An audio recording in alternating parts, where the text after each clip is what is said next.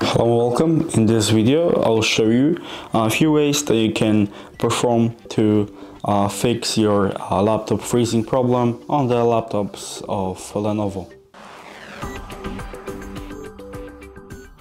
So the first most rudimentary step is to just restart or reboot your laptop, which you can do just by pressing the Windows icon, the power and restart. And this is the most ancient solution, and it will most likely work for you.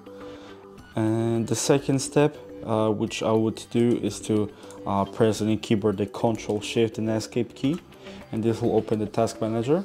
And if, for example, some app is running in the background and it takes too much of your memory, you can just press on it and press End Task, and it will free up some resources for you.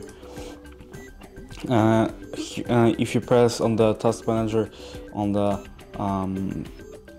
performance tab, you'll see some activities here, also the graphs, and you can analyze the performance of your laptop and adjust your next steps, so you can use it also.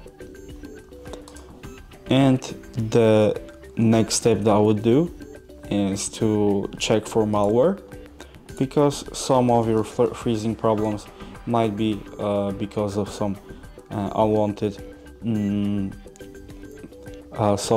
malware software on your laptop. So to that, I would just recommend pressing scan options and going for the full scan or the offline scan, which is the safest option, and this will get rid of most of the viruses on your laptop. And I find the Microsoft Defender to be pretty good software, and I don't believe you need to buy or download any other software if you're just a casual user.